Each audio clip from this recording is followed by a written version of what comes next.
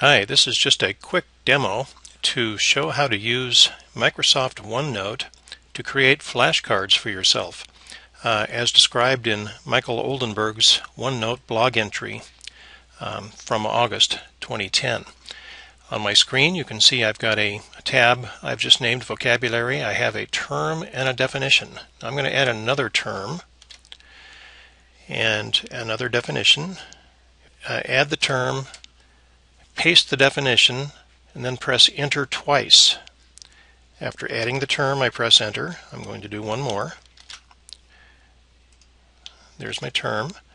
Now I'm going to get my definition, paste it directly below the term, and if I were to add another one, I would press enter twice and then go on building my list. Now, after I've built my list, what I do is come through and click on the term and use my indent feature in OneNote. I'm going to do that in all three cases here, and this textual term could also be a graphic. It doesn't matter what it is.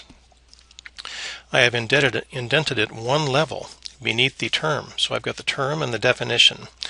And now I go to the term and double click it. You see the little four-headed arrow that appears when I put my cursor over the term?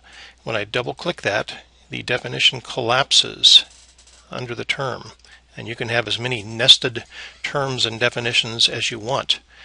And then, to quiz myself, I can go to the first term, say what I think the definition is, and then double-click the little four-headed arrow, and it unfolds to show me the definition,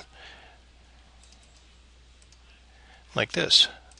So, that's just a quick demo of how to use Microsoft OneNote to create terms and definitions that can then be hidden so we can quiz ourselves on technical terms. Thanks for listening.